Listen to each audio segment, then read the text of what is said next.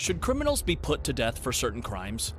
Over 2/3 of the world's countries say no, yet there are at least 55 nations on Earth that continue to execute prisoners.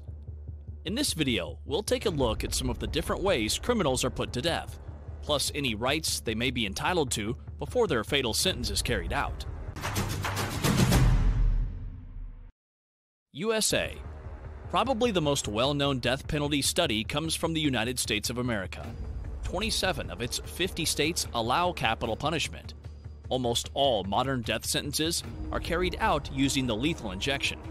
The last execution of a prisoner to take place by electric chair happened in 2020, while a firing squad was last used in 2010 and the gas chamber was last used in 1999. Prisoners are allowed a special meal 1 or 2 days before their sentence is carried out.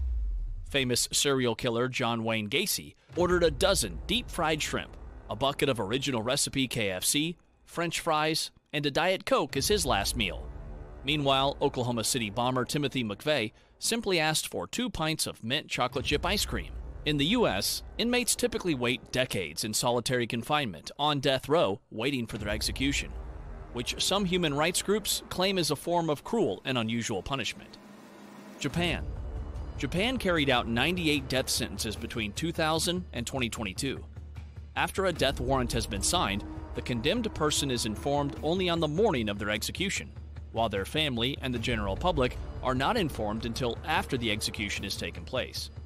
Interestingly, those on death row are not classified as prisoners, since they are not housed in the same facilities or entitled to the same rights as other Japanese convicts. Death row inmates are housed in detention centers with harsher conditions. Inmates are allowed 2 periods of exercise a week, plus 3 books to read, but there are no televisions.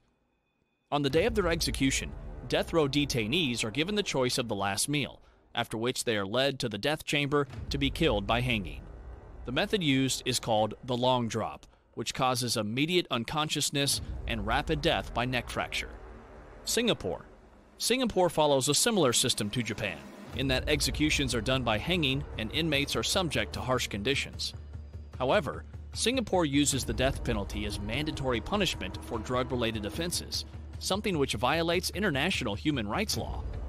The convicted person's family is informed in advance of the execution, though, and the prisoner is allowed to meet with their family briefly prior to the sentence being carried out, albeit through a chain-link fence surrounded by armed guards. Saudi Arabia. In Saudi Arabia, various crimes can result in the death penalty, according to Sharia law. In addition to murder, crimes such as adultery and sodomy are punishable by death. In the past, sentences were carried out by way of stoning, but allegedly that hasn't taken place in the country for decades. Nowadays, beheadings and death by firing squad are much more common, with mass executions taking place as recently as March 2022.